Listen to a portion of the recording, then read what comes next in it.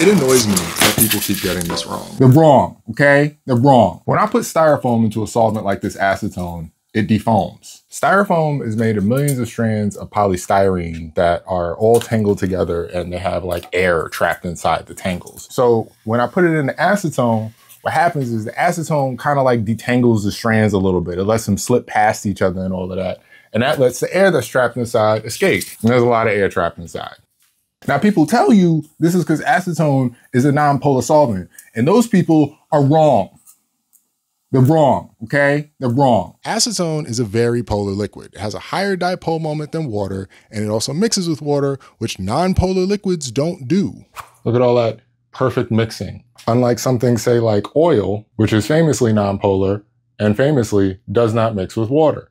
While I can't tell you for sure why acetone does this, I have a theory that it has to do with the carbonyl and acetone, what's often called a pi system in chemistry, for reasons I'm not going to get into here. But the thing is that these pi systems can interact with each other in what are called pi-pi interactions. And here's one example here, it's called pi stacking, where these rings will kind of, these pi systems, these double bond systems will kind of arrange each other and kind of interact with each other, right? So styrene and polystyrene has a bunch of these pi systems. So you can imagine it's going to do a similar sort of thing, and that's what traps the air. But acetone, being that it does have this pi system in it, can probably slide in between these rings. And once it does that, they can't do it with each other anymore. And that kind of creates the gap that the air slides through as the strands detangle and slide past each other in the acetone. That's my theory, at least. It's less wrong than saying acetone is non-polar. And for the record, this has nothing to do with how we recycle this industrially. But it is a fun way to make fridge magnets at home.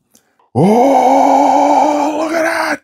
Look at it! Oh! But above all, just remember that acetone is very much a polar solvent. Anybody who says otherwise is wrong, and you can leave angry comments on my behalf on videos that tell you that acetone is a non-polar solvent.